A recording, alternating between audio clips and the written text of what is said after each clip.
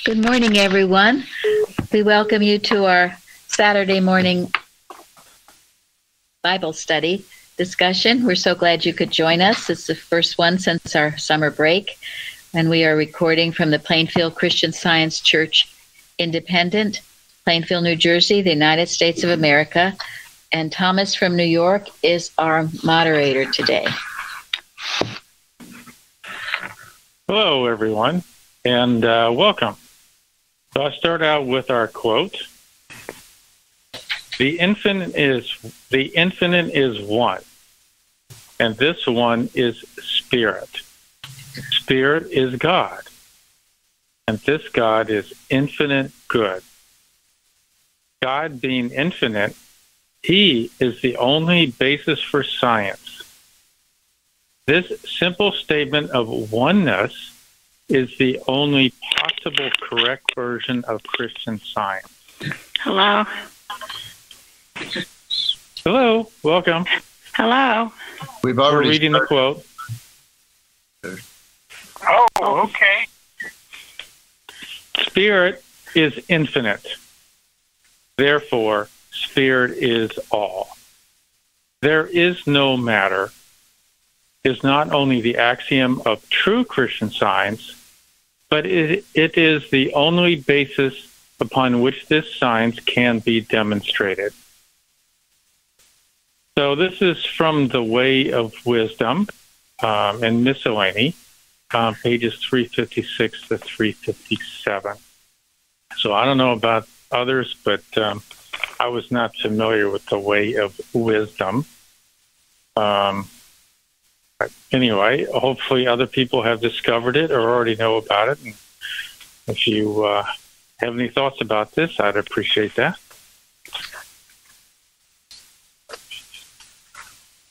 Well, this is another way of saying that God is all, isn't it? And the allness of God is the fundamental precept of Christian Science. The allness and goodness of God. It's the only thing we can unite, we all can unite with, and therefore go forward with it. The allness of God.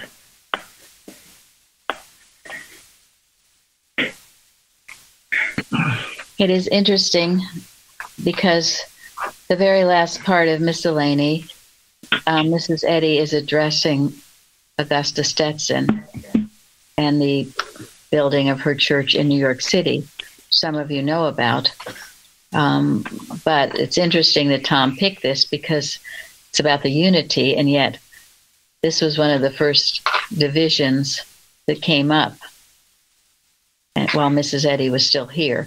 Dear Mrs. Eddy, her last few years at Chestnut Hill, was it 3 or something? She had the Next Friends suit, and then she had this with Mrs. Stetson. And part of The Way of Wisdom says, which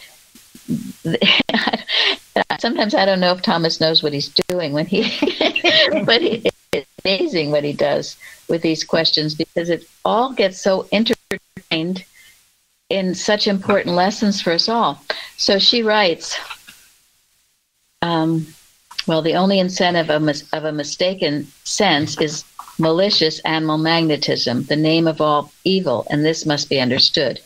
And then she says, and this is in The Way of Wisdom, I have crowned the Mother Church building with the spiritual modesty of Christian Science, which is its jewel. Spiritual modesty.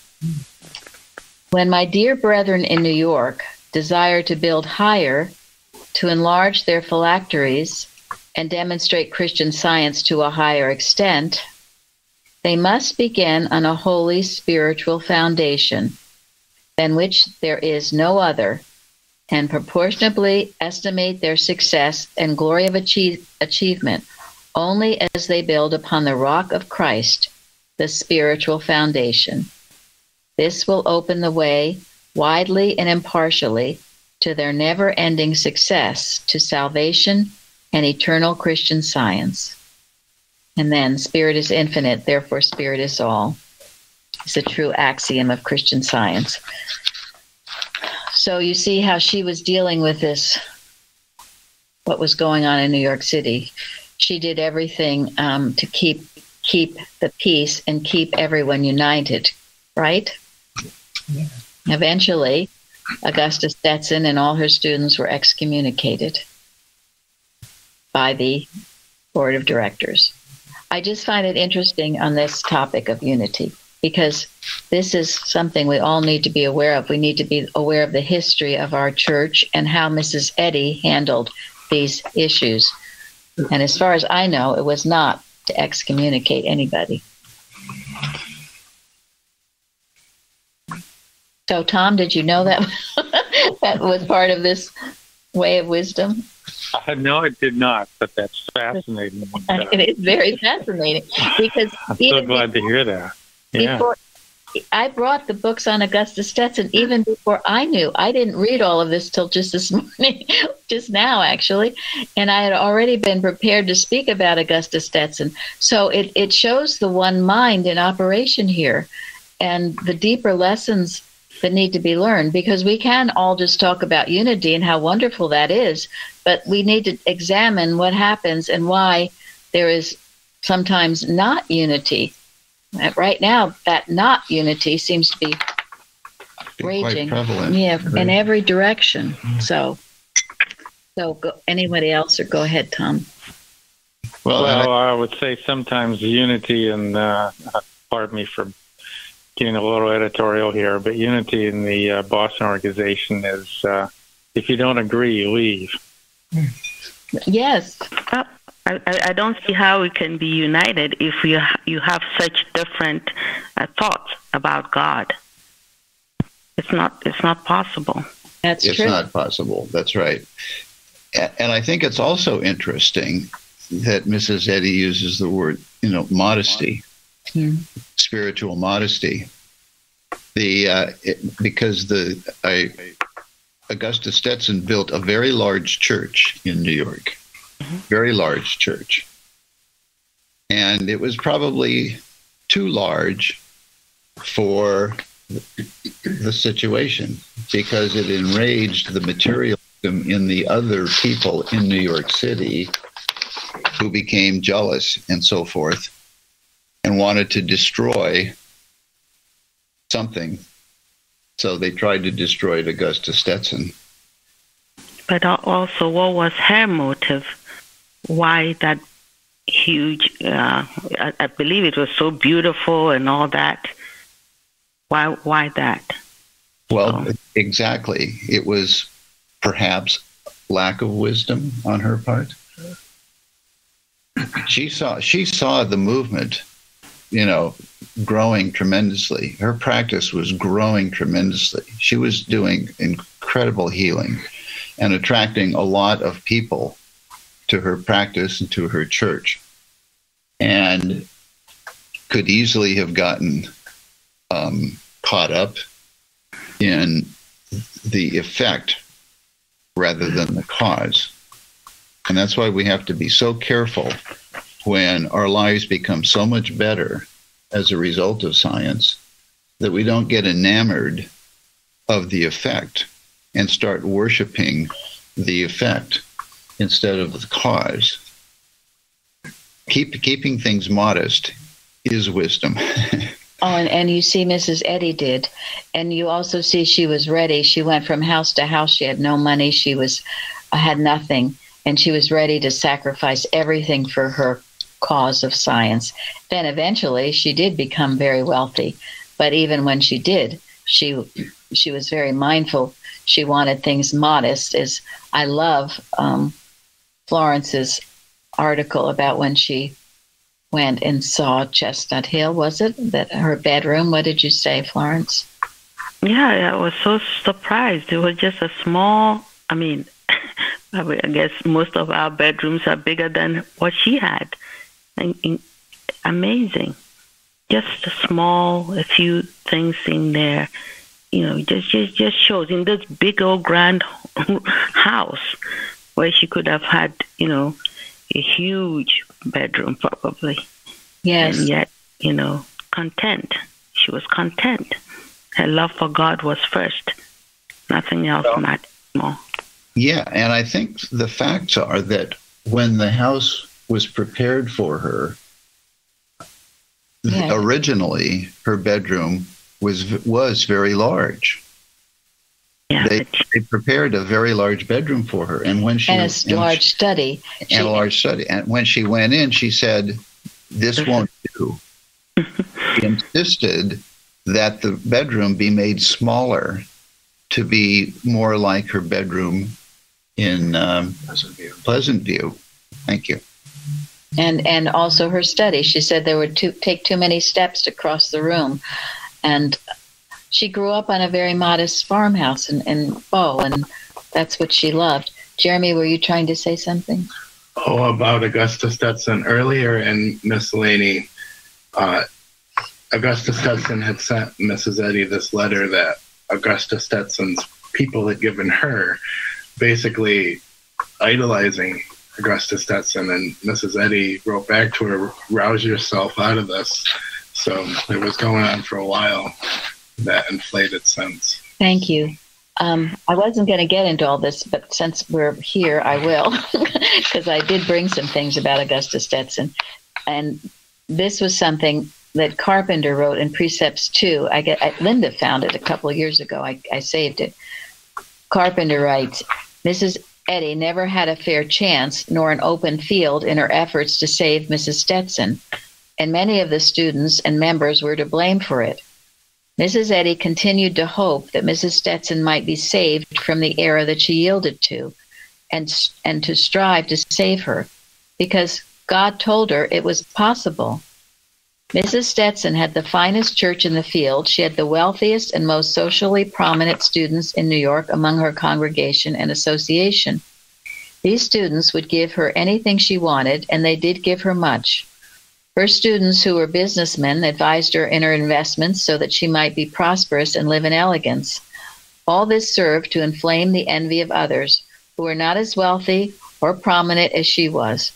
It is a sad commentary on the human heart to say that when error overtook Mrs. Stetson to the point that she had to be removed, there were many who were not exactly sorry, and lest the field forget about it, they continued to toss her error and reputation about like a rubber ball in order to be certain that forever afterwards both she and her students would be anathema. Jesus admonished us to forgive our brother 70 times 7. No matter how often Mrs. Stetson departed from the rules of Christian Science, Mrs. Eddy forgave her and tried to help her because she was worth being helped. The admonition she wrote for her students was one that she wanted them to follow, not only for the good of Mrs. Stetson, but for their own sakes as well, since no student should be found making a reality of that which he has pledged to reduce to nothingness. So, there was someone a while ago who came to our church, or came for a while anyway, and she was quite a follower of Mrs. Stetson, and she gave me all the books about Mrs. Stetson, which I've read parts of, but not all of it. But Mrs. Eddy, there are many, many letters that say how much she loved Mrs. Stetson. She did see good potential there. It's a worldly materiality. I mean, I frankly, I don't believe I ever was at that church. Were you ever at that church, Thomas, the first church? No, I was not. I walked by it a number of times, but I never did walk in. It's supposed to have had, gold and marble, and the upstairs was all a big circle of practitioner rooms. And, yes, what Mrs. Eddy was saying, more grandiose than the mother church. So what is that? I mean, that's offensive to me, frankly. I don't care for that. But this was Mrs. Eddy's last letter to Augusta Stetson. My dear student, your kind letter was duly received. You know that I love you, and you know that God has made and is making his ways and works manifest through divine science. I trust he will direct your path in the footsteps of his flock. The Holy Bible, Science and Health, and the Mother Church Manual are your safe guides. Follow them. I have not the time to think of the students and all their varied duties of life, but I have faith to leave them in the hands of God, who giveth to all men liberally and upbraideth none, as ever yours in Christ.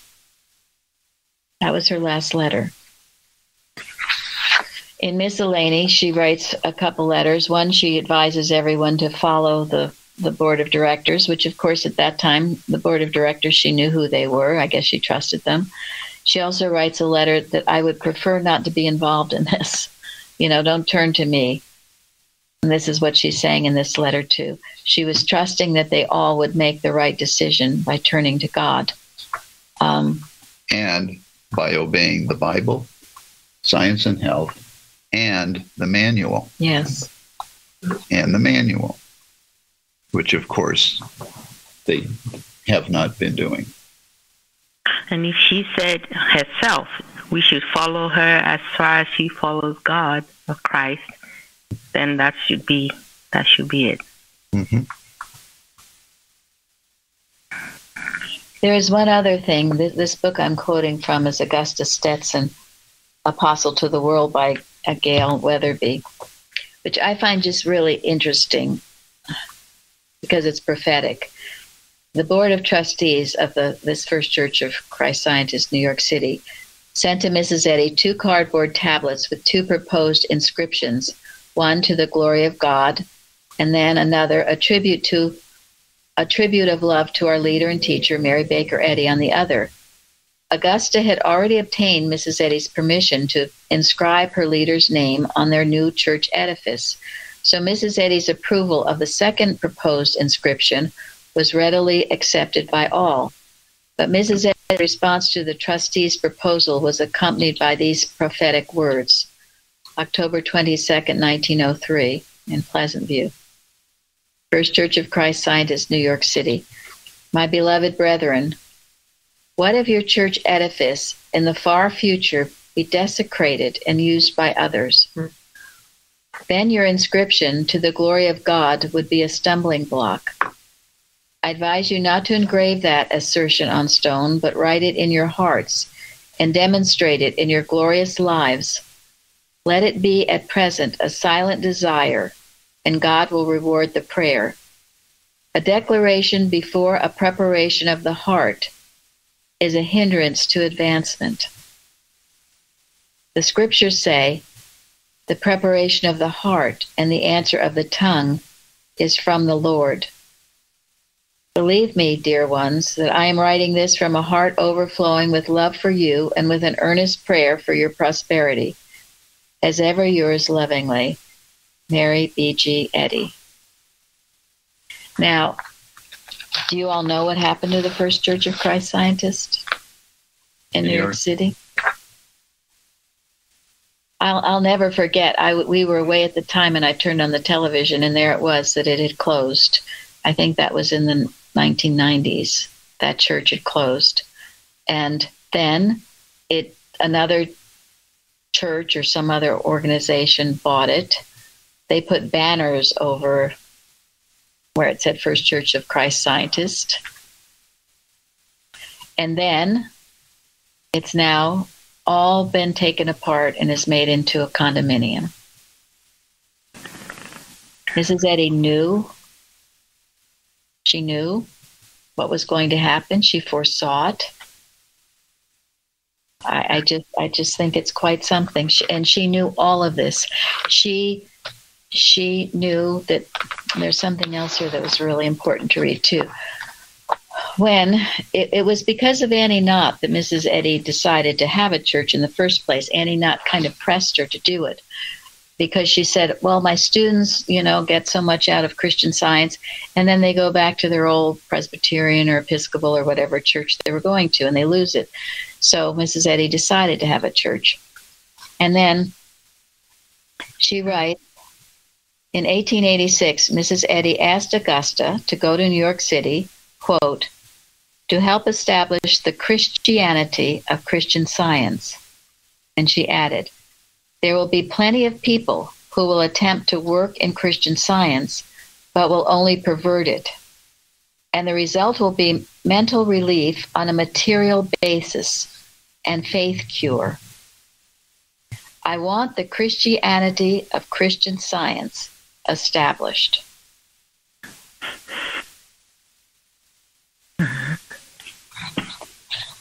And that's amazing. Isn't that? And it is That's exactly, amazing. it's exactly what happened. And frankly, this goes into the next question about the unity, about Ephesus. Because in reading about this temple, there was a huge temple in Artemis. Is that what it was called? The Temple of Artemis? Mm-hmm. Yeah. It was double the size of the Parthenon. It was huge, and it was destroyed twice, first by the flood, and then secondly by an arsonist. And of course, the Christians who came in didn't like it because it wasn't worshiping the one God. The Temple of Artemis, that was the god of fertility, other things. And it was known as the Diana by the Romans. Artemis was Greek. But it was also one of the 7 wonders of the ancient world. There's a Greek poet who wrote about it. He had seen all the 7 wonders at that time. But then he said, when I saw the house of Artemis that mounted to the clouds, the other marvels lost their brilliancy. And I said, lo, apart from Olympus, the sun never looked aught so grand. Basically, then, these things are temples to materiality, aren't they? And I thought it was fascinating because in many ways, this is what can divide us, or what sometimes does divide us, the worldliness, the materiality of the world, the carnal mind. We began to worship that, and we no longer worship the one God. The who shall be greatest sometimes sneak in very subtle ways, in various forms. And here's another one. Here's another one. And what is being remembered on this day, today? You mean the 9/11? Yeah. Yeah. Hatred of The destruction of a temple. Yeah. Of materialism.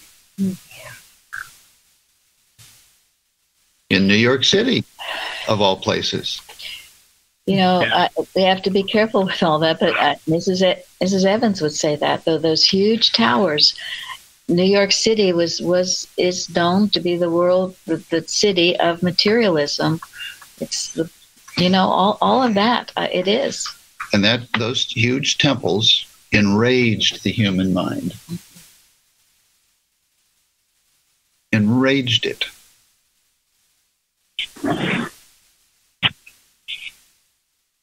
So this is what small, modest, quaint, cozy, all those things. This grandiose stuff doesn't appeal at all to me.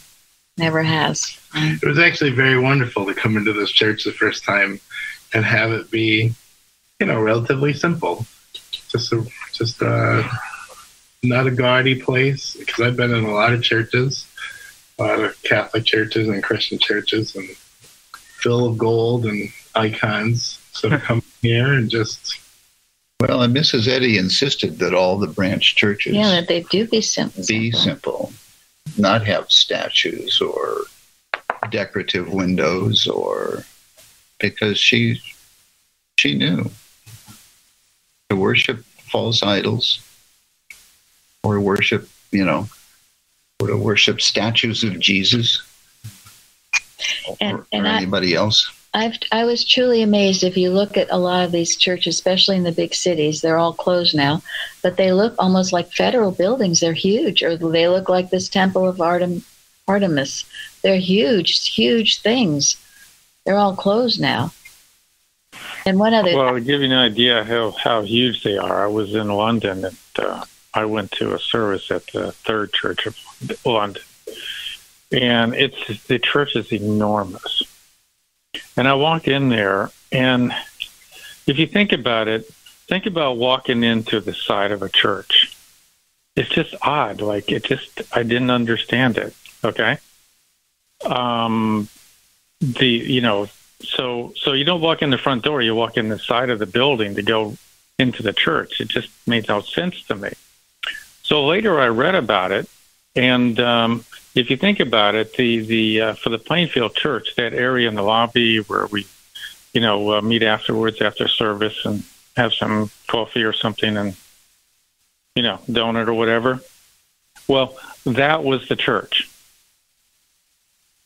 That's how big the third church was, that what remained was just that lobby area. It was gigantic. But it was so big, they when the church lost all its members, they couldn't maintain such an enormous building. So they actually tore down the church, just kept the lobby. Well, yeah, Gary has a story about that too. I guess it was once that's humongous. The same church where the back of the patio area is now an office building, and the door that you walk into, there's a small church on the left and a reading room on the right. Is that the one? Gary went there. Yeah, that sounds like it. Yeah. Yeah, he thought it's huge. Yeah, what used to be the church is now a patio and an office building. And what's left of the church is what used to be the entrance. Gary thought, which is bigger than most Christian-sized churches. Yeah. So. Well, when Gary went there, he said, "What the heck's going on?" He had a business meeting, and there was this. What did it say? First Church of Christ Scientist, London, or something. He said, "Where's my business meeting in it?" Yeah, I had an appointment for a business meeting, and I had the address, and I was walking down the street, and where that address was supposed to be, the big sign said Third Church of Christ Scientist. And I said, well, wait a minute. And that's the same place. So I walked through the church into a patio area, and there was the building in the back of that lot where my appointment was. So I didn't attend the church like Tom did, but that's how I discovered that there was and still is the remnants of a church there. There's one other, but this was a very interesting quote by A.W. Tozer. It says, quote, 100 religious persons knit into unity by careful organization do not constitute a church any more than 11 dead men make a football team. The first requisite is life always. So, you can have a lot of people, but if they're all dead, spiritually dead, then so what? Mm-hmm. Well, I think it's fascinating. I came here all prepared to talk about Augusta Stetson, and I didn't know that it was in that quote that Tom gave us from Miscellany. So it must have been God's plan, because how else do we relate it to ourselves and to our time?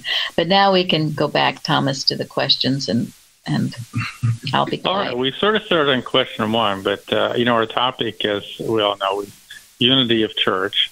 And then I hope everybody really dug into the Bible readings, which was really to read the entire epistle, because there's so much there. And then I got a couple of questions that we can kind of dig in to sort of understand some of what's in that epistle. But the first question is really directed about Ephesus, the town or city. I'm not quite sure what it was, but there were a number of Christian people and Christian activities that went on in Ephesus. And I thought it'd be interesting because we're thinking about this epistle. It's written to the Ephesians. Well, who are the Ephesians, right? So these are Christians. So what is it that we know about these Christians in Ephesus? May I speak? Yes, please. Okay. Hi. I'm going from what John wrote in Revelation 2 when he's writing about God directing him to say, I know your deeds, your hard work, your perseverance, I know that you cannot tolerate wicked people, and that you have tested those who claim to be apostles but cannot tolerate wicked people. Who claim to be apostles and are not, and have found them false. You have persevered and endured hardships for my name and have not grown weary. Yet I hold this against you. You have forsaken the love you had at first. Consider how far you have fallen. Repent and do the things you did at first. If you do not repent, I will come to you and remove your lampstand from its place. But you have this in your favor. You hate the practices of the Nicolaitans. And I did some research on, I was thinking, what was it that they hated about the practice of the Nicolaitans? And online I found that the root of the word Nicolaitans comes from the Greek nikao, which means to conquer or overcome. And the other part, laos, means people, which the word laity comes from. So when you put the two words together, it especially means the destruction of the people, and refers to the earliest form of what we call priest order or clergy, which later in the church history divided people and allowed for leadership other than those led by the Spirit of the risen Lord. So a good translation of Nicolaitan would be those who prevail over the people. The clerical system later developed into papal hierarchy of priests and clergy lording over the flock. In 1545, the Council of Trent stated, "If anyone shall say that there is not in the Christian church, in the Catholic Church, a hierarchy established by the divine ordination, consisting of bishops, presbyters, and ministers, let him be anathema," which would mean repugnant, offensive. So it's really not a question of whether or not there can be ministry, but it's just the separation of hierarchy over the people with a lust for control, manipulation, domination, intimidation, and rebellion of the rightful authority of God. While the Protestants followed suit too and had their own form of corruption of leadership. I'm so grateful, though, to say I find that this priestly domination does not exist in Plainfield. Otherwise, we wouldn't even be holding this Bible study where in oneness and unity, everyone is seeking for the holy truth and searching together. Peter said, "Feed the flock of God, which is among you, taking the oversight thereof, not for filthy lucre, but of a ready mind, not being as lords over God's heritage, but being examples of the flock."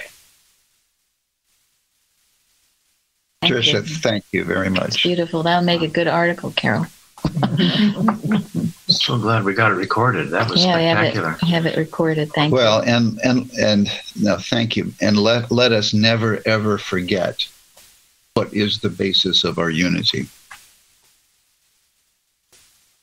There is no division. There is no hierarchy.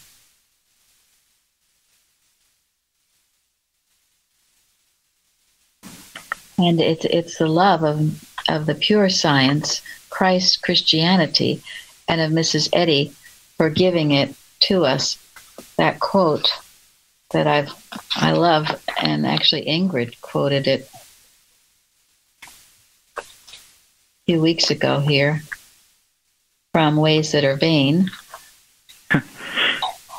And, it questions, I don't know if I have it here, but anyway, it questions that... I have it here about why they're not in one accord. Yes, please read it. It says, the question is often asked, why is there so much dissension among mental practitioners? We answer, because they do not practice in strict accordance with the teachings of Christian Science, mind healing. If they did, there would be unity in action, being like the disciples of old with one accord in one place. They would receive a spiritual influx impossible under other conditions, and so would recognize and resist the animal magnetism by which they are being deceived and misled. So it's so wonderful and profound, and it's truly what I feel when we get together like this, these Bible studies, we receive this influx. I mean, the ideas that come are just amazing. It is an influx. And the reason we go over roundtable and talk about it so that people do understand what the real science is, because it has been perverted, as Mrs. Eddy predicted it would be or might be. It has. It's been perverted. And we've talked about, too, right away, what was there, the great litigation, divided over that. And then divided the two schools of thought, the Kimball, the Chicago school, and, well, I don't know, the other, Annie Knott or whatever the other one was. But so what's that all about? It's because people don't understand the real science. If just keep studying your textbook and prose works. It's all there, right, Florence? Yes, she's written it all there. It's all there. Amazing when you start to reread all these patiently. You're studying it, you'll see it's all there. Questions have been asked, and she's answered them all. Every single one. And also that division came about because people wanted to impose upon other people. Which mode of thought are you going along with? Well, there's only one mode of thought to go along with, and that's the divine mind. Excuse me. So please, let's not go along with somebody else imposing upon someone else. That's just what Patricia was reading, the hierarchy. It's a carnal mind that wants to control. Someone was speaking about witchcraft. I was listening to the three things he was saying was manipulate, intimidate, and one other. But the idea of control. How are you going to control the other person?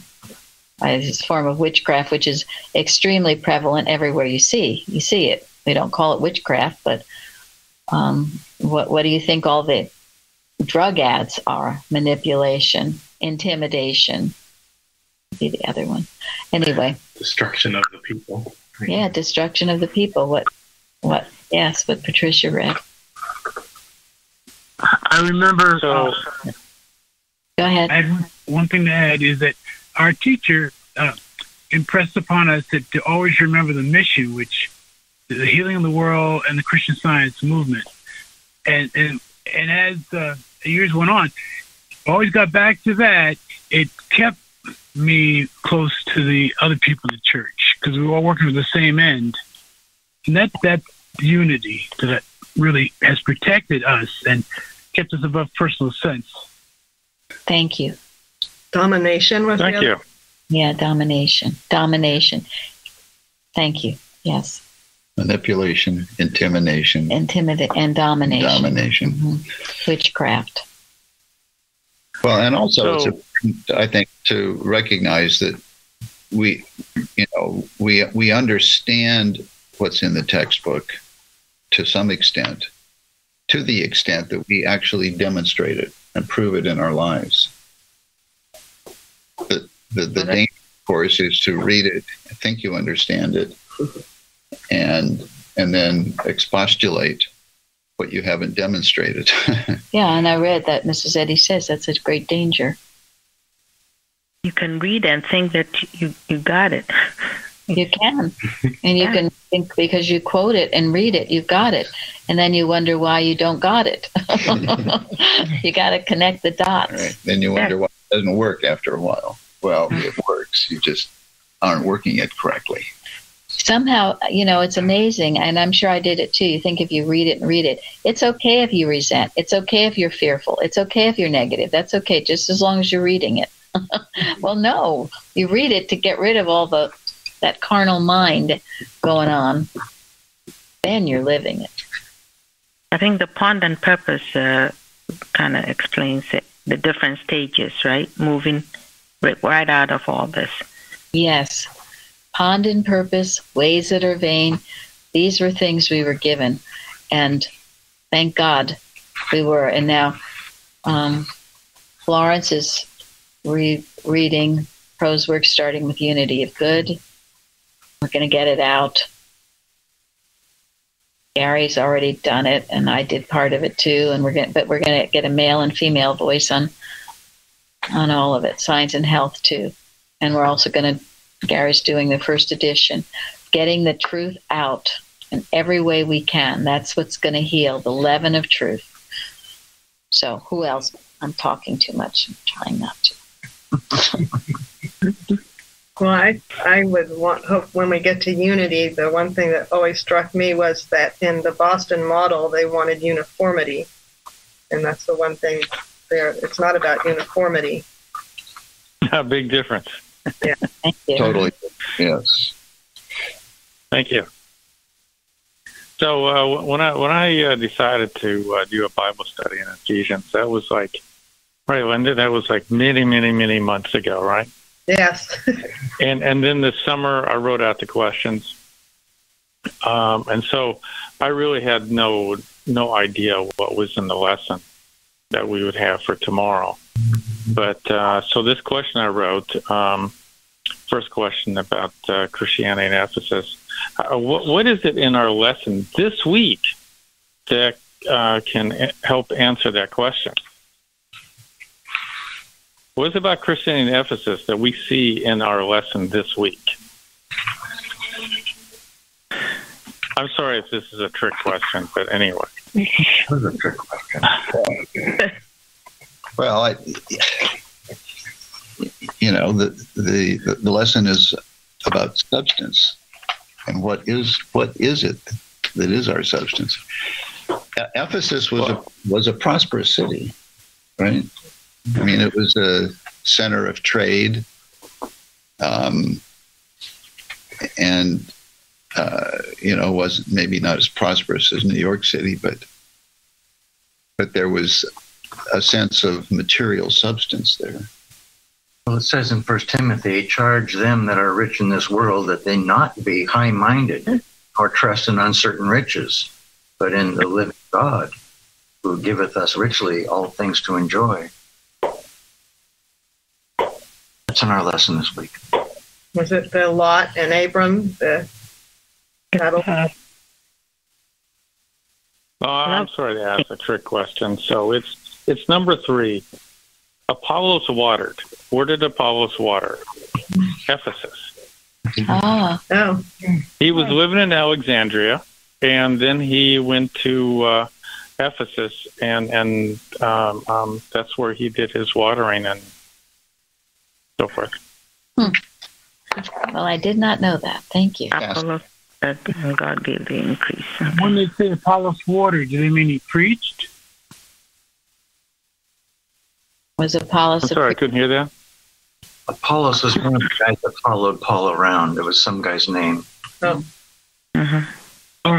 And wait, he had a message? Because I didn't get that.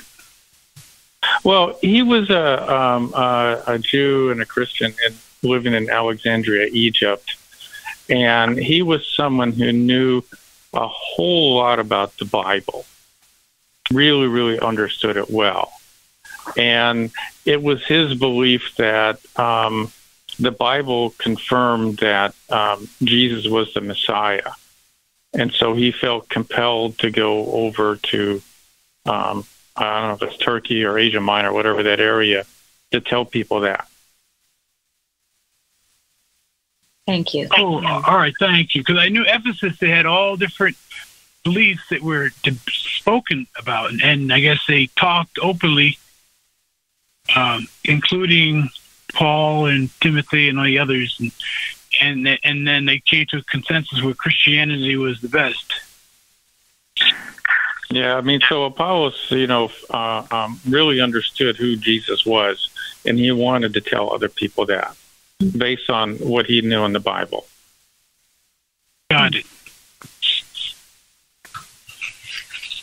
Thank you. So maybe we can talk about question 2, which actually we have been talking about. So anyway, what question 2 is, what is meant by unity of the Spirit in the bond of peace? And this comes from Ephesians chapter 4, verse 3.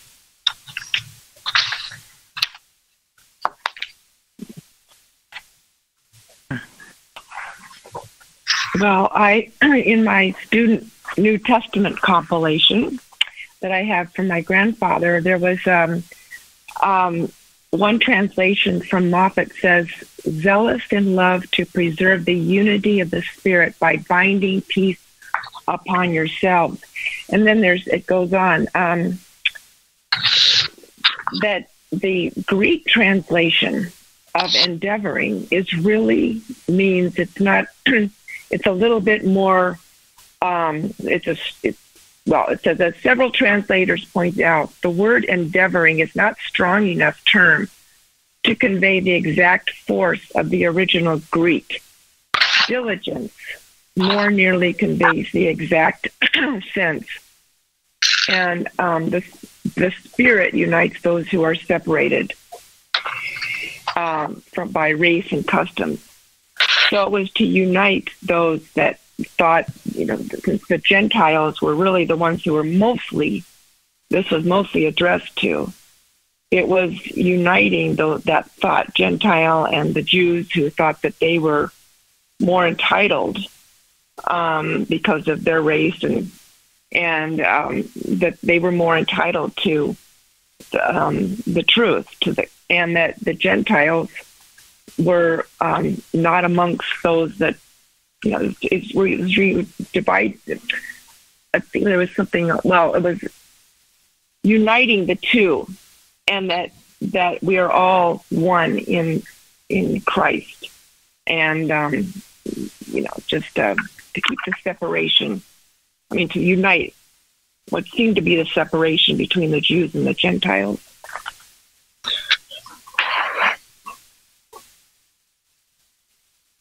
What is a bond? Togetherness. Yeah. Yeah, it's an association, an affiliation. It's a connection between people that is very strong, isn't it? Yes. I think it's something that unites. And here it's the love for God and man. That is everybody feeling that. It's more the feeling of it than they talking of it. That unites us.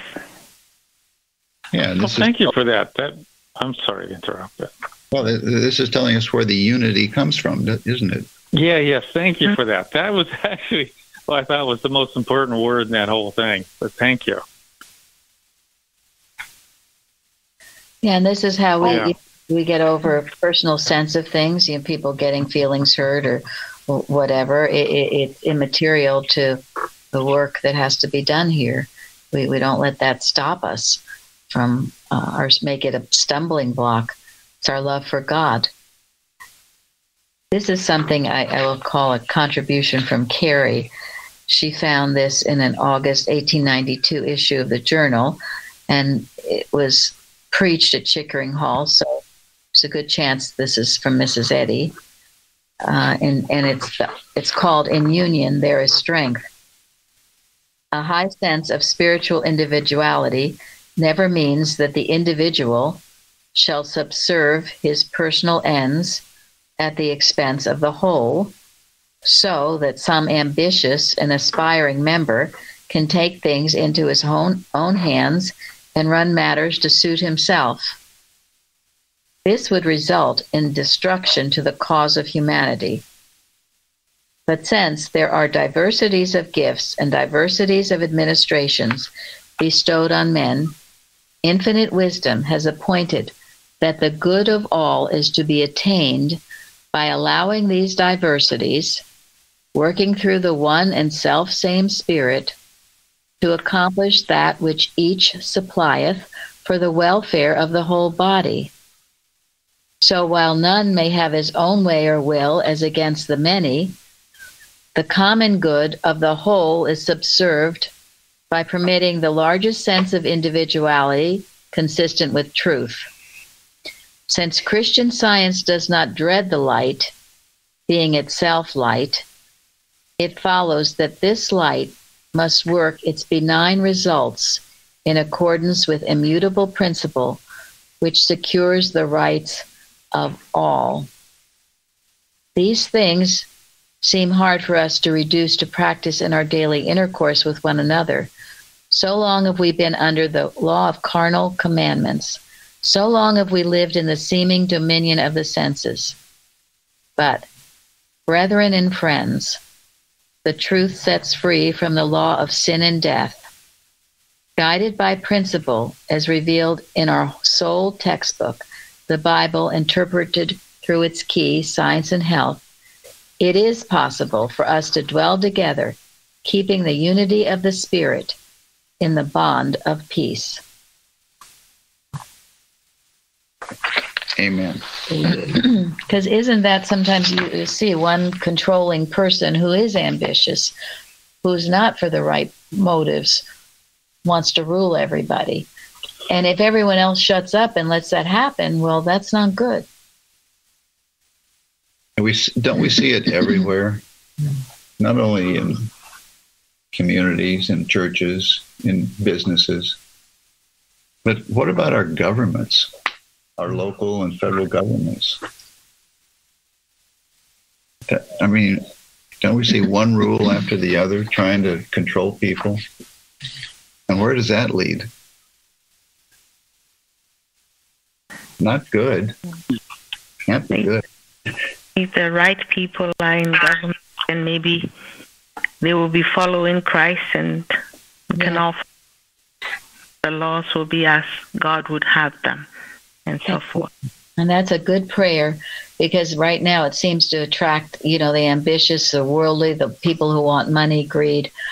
We can know that that's going to overturn, and we will have Christly people in office. Yeah, and let them desire to be public servants and not leaders. Yes, public servants. Just work for God. And that is... And Paul, in Ephesus, he thrived on I guess you call it discussion or division. I mean, there was Apollos who said he tried to teach the Jews to accept Christ, and then it was Paul thought he was the prophet or the apostle for the Gentiles. He's trying to bring more of them to the Messiah, but he preached through all of that and was, I guess, felt inspired and used that as a strength, I guess. If we could do likewise, probably more would be done in this age. Yes.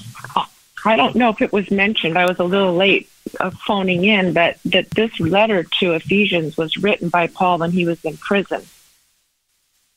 And it says in my commentary here that Paul's imprisonment, which he referred to in Ephesians 3:1, where it says, For this cause, I, Paul, the prisoner of Jesus Christ, for you Gentiles. Paul's imprisonment, which he referred to, resulted from the stand which he took in behalf of the Gentiles, namely that both Jews and Gentiles had an equal right to the truth and an equal ability to demonstrate it, since both were in reality united to their common Father. To the Jews, this teaching was rank heresy. And then he goes on to talk about how the parable of the prodigal son was the Jews knew what that was about. That's why they hated him so much, because they knew that the prodigal son he was referring to the Gentiles as the prodigal son, and the elder son as the Jews.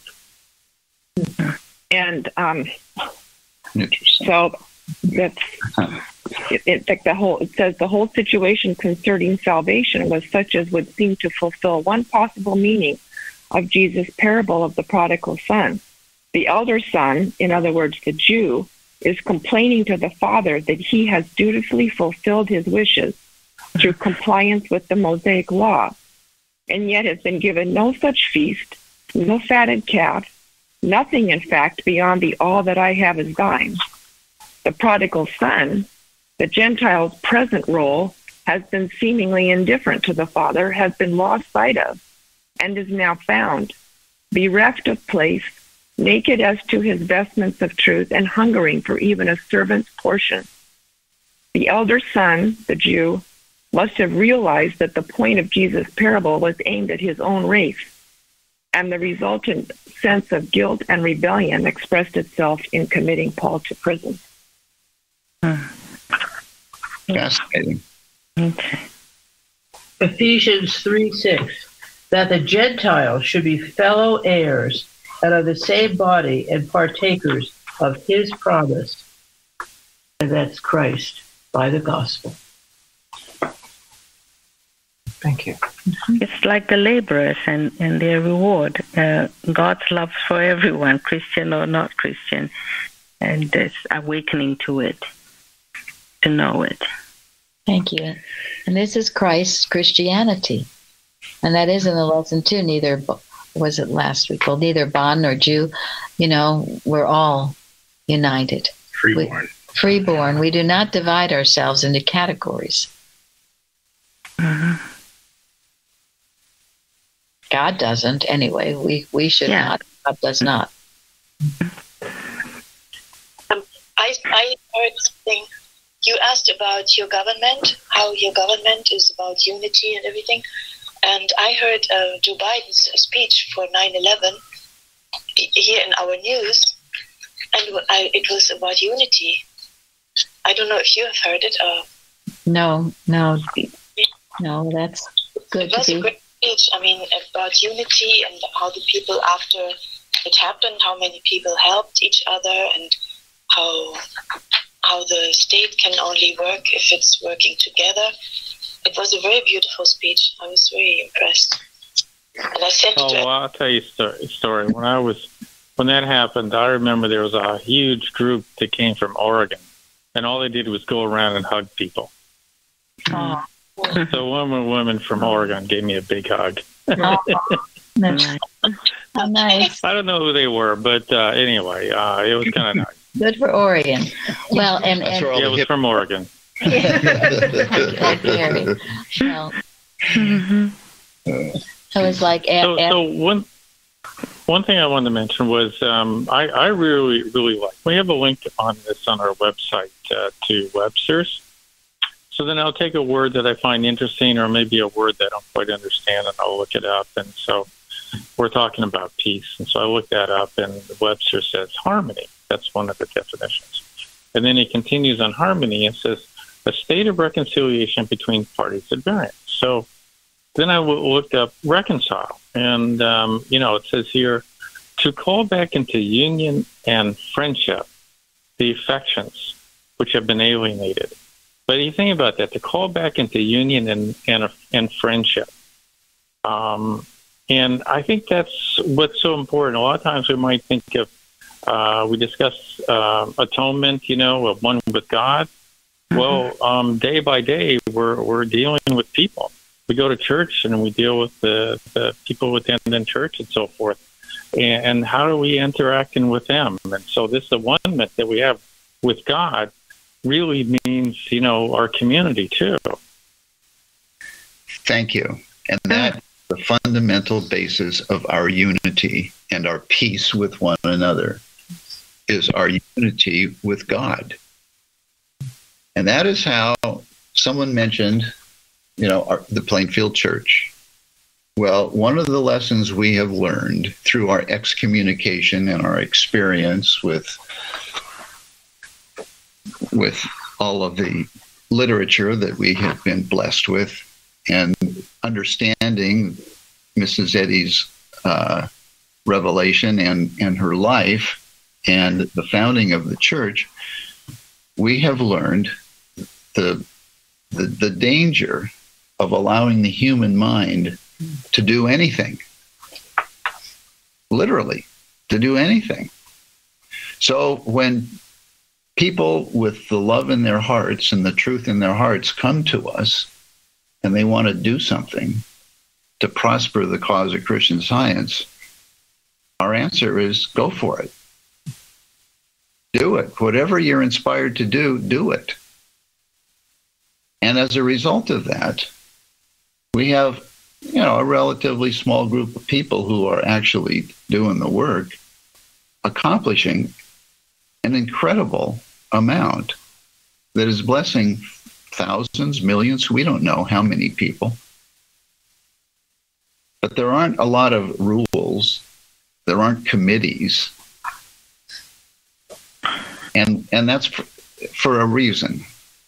It's we don't want to invite the human mind to start taking charge in any way. And when people come to this church, when they are at one with God, they flourish and they fit in. And we work together harmoniously. If someone comes full of pride or with a lot of human will or in the wrong mind, they are very uncomfortable and they take themselves out. We don't excommunicate people here. That doesn't work. It doesn't prosper the cause of Christian Science. So it's a wonderful lesson, and I hope we all remember it forever. It's the only way we will exist. Once we lose that, we lose everything. It's the only way we can exist. I call it a spiritual organization, which is not an oxymoron. And I love just that last question, which is a quote from He is our peace. How do we get it? He. It's the only way we get it. It's the only way we'll have no more war, right? We can stop wars. You can stop it and insist no one fighting, but then it erupts again and again and again. Only when the Christ in our hearts is our peace, and we are at peace with ourselves, with God, and then with each other. Yeah, I love what it says, have broken down the middle wall, partition between us. Yes. Mm-hmm. And whatever that middle wall is, whatever it claims, because right now, and it's only error trying to claim, the different divisions. God never said it. And we don't have to believe it. It's a lie. That's just one wall. They puts a whole maze in front of us. Right. Who are we going to fight with today? Oh, my. The Christian Science helped us to have this peace through and victory eternal through oneness. When everyone, God is all in all, and He includes all, and as each accepts that and proves it, you can't have anything but peace and dominion. Yes. Yeah. God's allness and His presence, the three omnis, and that should give us peace. Spurgeon emphasizes that envy and anger cannot be part of this bond of peace. And we all see why. Mm-hmm. And you see that's part of the 10 Commandments. Thou shalt not covet. Thou shalt not, well, all the others are usually about anger. Kill certainly is. Mm-hmm. Falseness.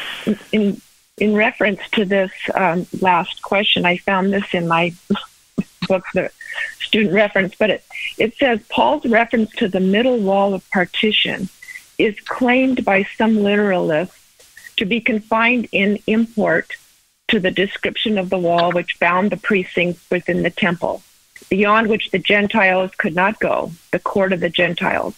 Others, with an eye to symbolism, believe that Paul was implying in this phrase the Mosaic economy or observances, which effectually separated the Gentiles from the Jewish concept of salvation and its requirements.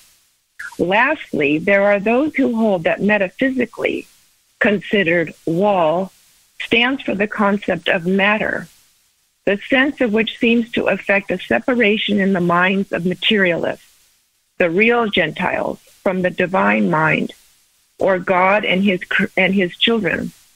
These, his ideas, are symbolized by the term Jews, children of Judah. And then it says, this view accords with the definition of Judah found on page 589 in Science and Health. And that definition, and this I found interesting because it goes with the first, with the quote at the beginning. There is no matter is not only the axiom of true Christian science, but is the only basis upon which the science can be demonstrated. So the definition of Judah, a corporeal material belief progressing and disappearing, the spiritual understanding of God and man appearing. So I thought that was tied in with the quote, first quote. Thank you. Paul also tells us so many things. He has so much in here, not just to be unified, but he tells us to wake, thou that sleepest, and walk circumspectly, not as fools, but as wise. He tells us because the days are evil, and he tells us at the end to put on the armor of God. So it's very active, very strong, and there's a lot of, and not to be hateful and gossip. And so there's a lot involved in this unity, not just very stirring, very strong. Thank you. Not to have fellowship with the unfruitful works of darkness. So this unity has to have action. You know, a lot of times I found in the church I came from before here was all this talk. Well, all hell is breaking loose. And you see, unity, was it? Yeah, it wasn't. Where there is no peace. Right.